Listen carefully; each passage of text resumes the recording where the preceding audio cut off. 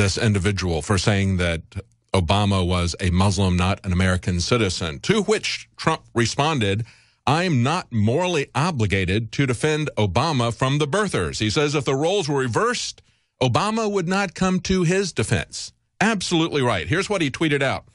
This is a story we have up on Infowars.com from The Hill. Donald Trump tweeted out, "Am I morally obligated to defend the president every time somebody says something bad or controversial about him? I don't think so." That's right. He certainly isn't. And then he went on to say this. He said, this is the first time in my life I've caused controversy by not saying something." And finally, he said, "If someone made a nasty or controversial statement about me to the president, do you really think he would come to my rescue? Not a chance." But then he went on to say something that did cause more controversy, because he pointed out that the real issue was the war on Christians and the war on Christianity. And this is something that's going on globally. This is something we can see in America in terms of intolerance. And if you're not a Christian, if you're not a Muslim, this still should concern you, because it concerns how we are going to treat different groups. It concerns the rule of law. It concerns due process. It concerns individual liberties and where they come in conflict. Is there a way that we can maintain each other's individual liberties without stomping on the other person's rights? And we haven't done that very well in this country so far. In most cases, the pendulum swings too far in one way and then swings too far back in the other way. Is it possible for us to find a balance? But when we look at the record of the Obama administration, I don't see a balance there. Now, of course, there's this article from Breitbart saying pro-Christian vow, Trump escalates against the media's Muslim Obama smear. Donald Trump, they say, is hitting back twice as hard as the Democrats. He told the New York Times the bigger issue is that Obama is waging a war against Christians in this country. He went on to say that the question was given to him was about training camps. He says the media wants to make this an issue about Obama. The bigger issue is that Obama is waging a war against Christians in this country. They need support, and their religious liberty is at stake, he added. He is absolutely right about that. We have pointed this out many times. As a matter of fact, it's not the first time he said that. If we go back to August the 21st, we had an article on Infowars.com at the time by Kit Daniels. Trump says Muslim immigrants are treated better than Christians. Every immigrant in the United States is being treated better than American citizens. That's the real issue. That's the fundamental issue. He said it's easier for Muslim immigrants to enter the U.S. than Christians fleeing ISIS, Donald Trump pointed out. So this is talking about, when you look at the religion issue, this is talking about whether or not Syrian refugees are going to find a way into the United States. And he was very clear and very accurate at the time to say that it's much easier to get a refugee status coming out of Syria if you're not a Christian. If you're a Muslim, you're going to get a free ticket in. If you're a Christian, not so much. That's what he said at the time. He said, do you know if you're a Christian from Syria, you can't get into the United States? If you're a Muslim from Syria, it's one of the easiest places to get into. He says there's an assault on anything having to do with Christianity. The PC leftists don't want to use the word Christmas anymore at department stores. Well, look, we've laughed before at many times about Fox's perennial war on Christmas stuff. And it is based on a PC attitude. They want to purge anything that has to do with Christianity, and that includes saying things like Merry Christmas. It's not only annoying, it is actually very dangerous to find this kind of political correctness that purges speech, that purges the free exercise of religion. We have to understand that our country was founded upon the free exercise of religion. That's why most of the people who came here from Europe came here. They came here to escape religious persecution in England. And so that was a key part of much of what made the basis of our law here, was based on toleration of different religions. So you have to understand that when we see this being shut down with people being shamed about what they have to say about the free exercise of religion. Of course, one of the groups that really pushes against this is an organization that talks about freedom from religion. That's not what the Constitution says. The Constitution says we have free exercise of religion. Free exercise of religion. Okay, it's freedom of religion, and you exercise it. You don't have to keep it in the closet. And so now what we have is a situation where Christians, they're demanding that Christians keep their faith in the closet. And that's a kind of persecution. We don't want to see the pendulum swing back the other way. This is not something that's going to work out good for either group. We've seen this in the past. We don't want to see this in the future. And, of course, there is a systemic bias against Christians in the mainstream media, as well as in the District of Criminals in Washington, D.C. We've talked about this many times, of course. Going back to July 21st, we had an article on Infowars.com. The persecution of Christians is intensifying as anti-Christian hatred sweeps the entire world. Now, at the time, Michael Snyder's article went down point by point, a lot of different countries. I think there's about 10 countries in this. First one was Iraq. But, of course, in both Afghanistan and Iraq, we'd had a history in those countries that were predominantly Muslim. We had a history of some toleration of Christianity, more so than in our close ally, Saudi Arabia. There were Christian churches in Afghanistan. There were Christian churches in Iraq. Not after we took over. They have essentially been purged out of those countries. Isn't that telling? Once the United States got in, once the United States set up their puppets, Christianity was gone. I am more concerned about the American attitude towards Christianity than I am the Muslim attitude towards Christianity, quite frankly. But it goes on to some other countries, Kenya. And, of course, in Kenya in April of this year, that was where there was the massive attack at a university getting shot up by Muslim terrorists who came across the border.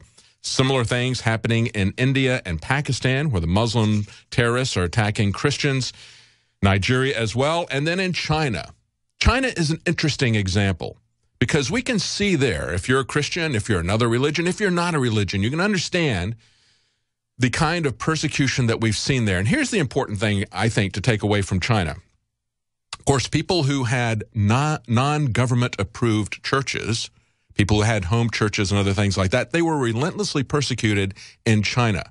They did, for a while, make accommodations to people who would modify Christianity, modify their Bibles, so that it wasn't threatening to the Chinese Communist government. That ended. You cannot make accommodation with the government. Anytime you do that, anytime you allow them to censor your beliefs, to censor the exercise of your religion, it will eventually turn out as we saw it turn out in China. Now they are destroying churches. They're pulling down crosses everywhere. Even in Italy, we see Christians being attacked by Muslims. But the key thing is what's happening in America. Alex Jones is going to be reporting in the next hour with a TSA experience. It's about to get worse, too, folks. You know, if you live in the United States in a short period of time, some states, they're going to require the residents of some states to have a passport. Your driver's license is not going to be sufficient for you to travel within the United States. That's the arbitrary edicts of Homeland Security and ICE and border control. The same people who leave the borders completely open are not going to allow American citizens to travel within the United States unless they live in a state that complies with real ID. They won't consider your driver's license to be a valid form of ID. That's the way they are cracking down on us. Of course, part of that is being justified by their open borders. So they create a crisis, and here's the solution. We need to have a new national ID for you. I know when I ran through these problems with the TSA traveling on my recent vacation, I saw a lot of people having different comments. Look, we just completely boycott flying, they said. I agree. I think we ought to try to boycott flying as much as we should. Let the airplane companies, the airlines, feel that financial pressure.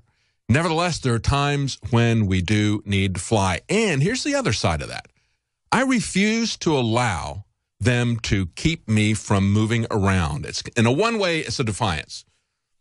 I know it's a very small thing to opt out of the scanner. They still are putting their hands on me to go through this. I still have to get their blessing and their permission. I still have to be treated like a criminal, like a terrorist. I have to prove to them, to their satisfaction, that I'm innocent. And of course, it's all theater. I understand all that. Nevertheless, I do what I can to oppose this at this time until we can get more people with us. We shouldn't have to have a frisk down to travel in this country. I shouldn't have to have a passport to fly within this country. I shouldn't have to have Transportation Security Administration all over this country. And it's not going to be just in the airports. They're going to be out on the highways and byways, and it's going to get even worse. There's going to be cars that are snitching on you. They're going to mandate talking cars. That's what the Department of Transportation Washington calls it. It is a process where they are going to be communicating with each other and with the government. We should start calling them snitch cars. I think it's maybe the Stasi highway system. We're going to talk about that in detail as well later in the program. But I want to finish up on this back and forth with Donald Trump, with Obama. Is he somebody that really embraces American values? Of course he isn't. He doesn't embrace traditional American values. Ted Nugent tweeted out, if Obama's a Christian, I'm a gay vegetarian pilot. Look, what's behind all of this? We know that Obama, whether or not you believe that his photoshopped birth certificate is acceptable or not, and we can see the layers of the photoshopped document that was put up there, many other things. We talked about the details of that document. Nevertheless, that brings up a question. Why would he give us a phony document? If he's legitimately born in Hawaii, why would they put up a document that was photoshopped that had a lot of anachronisms in it, as well as questionable things about the typefaces? If you look at that document, we've broken that down in detail. I don't believe that's a legitimate document. So that raises a lot of flags with a lot of people. But here's what's not in dispute. What's not in dispute is that Obama went to school in Indonesia. He grew up in a family where his mother had deep CIA connections. She hid out, I think, with the USAID and the anthropology section, as Wayne Madsen has pointed out. That's where they love to put people in the CIA. We know that both of her parents were connected closely in the OSS, which was the forerunner of the CIA. We know that his father, who adopted him in Indonesia, was connected with the government that was put in place by the CIA, a ruthless government. And as I said before, if you want to know what was going on in Indonesia, we haven't seen this story in the West much about what was going on in Indonesia, what continues to go on in Indonesia, that repressive regime. Look at the film, The Act of Killing. That'll give you some idea of what happened in that country. But then in addition to that, not only did he grow up in this oppressive, brutal CIA-created regime where his father was connected politically high up, but he also went to a Muslim madrasa. That's how he was educated. So when Obama comes to the United States, when he begins his campaign in 2000 for the 2008 elections, as the New York Times recounted, of course, there was no video of this, unfortunately, but we do have a New York Times account saying that he began it by doing the Muslim prayers. That makes some people think that maybe he's Muslim, certainly has sympathies to it. He is constantly criticizing Christianity, constantly praising Islam. But of course, he has his gods, and they are fiercely worshipped. As one article from Freedom Daily says, Obama will do business with the Tehran Ayatollahs, but not with the Washington Redskins. They point out that the Redskins are considering building a new stadium in Washington, but the Obama administration is going to block the construction of the project on the current RFK Stadium site unless the team changes its nickname. Now, we're not going to block it because of crony capitalism. We're still going to give the billionaires the money to play in their stadiums, but unless you change it for political correctness reasons, he's going to block that for them. I think it ought to be blocked because we shouldn't be subsidizing this. But no, it's all about the name Redskins. So here's what they say. Do chants of death to America offend him less than hail to the Redskins? And they point out that a former Redskin linebacker, London Fletcher, told Breitbart Sports that the nickname had served as a great source of pride to them. He said it meant strength, honor, history, and tradition. And they also point out that on the inaugural Redskins team in 1933, 4 players and the head coach were Native Americans. And I've seen this same type of thing happen in Florida with the Florida State Seminoles. There were a lot of people that were upset about that, politically correct liberals. And you know what? At the time, and I don't remember how this worked out because I don't really follow football, but I know at the time, some people who really were Seminoles said, we feel honored by that. We don't want the name changed. I don't know what happened to that particular case in Florida State. I haven't kept up with it. But just look at the difference that we see with this clock team that's being invited into the Obama White House. Now, clearly, the police went over the top in terms of the way they treated this kid, but it looks like this was done possibly to provoke. His father was involved with an Islamic-phobic organization. He's made a lot of political statements. And, of course, you have to wonder why Obama has never had a problem with the police going Stasi on the students in schools with